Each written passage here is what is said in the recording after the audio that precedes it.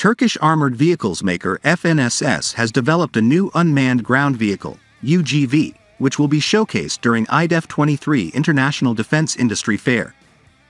According to a press release from FNSS, the Vietnam-era M113 armored personnel carrier was used as a platform for the new Shadow Rider unmanned mini-tank. It is equipped with the autonomy kit developed by FNSS, which has autonomous driving modes such as patrol, track and return to military base, as well as various layers of protection for a safe ride. The FNSS autonomy kit features an open architecture design to enable rapid adaptation of technological developments.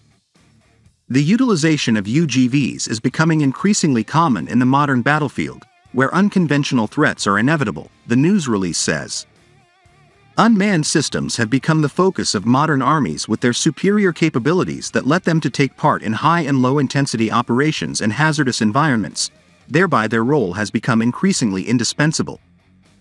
As a result of FNSS's initiatives in this direction, the Shadow Rider concept, based on the M113 platform, has evolved into a family of autonomous unmanned ground vehicles that will serve in all kinds of missions, especially fire support.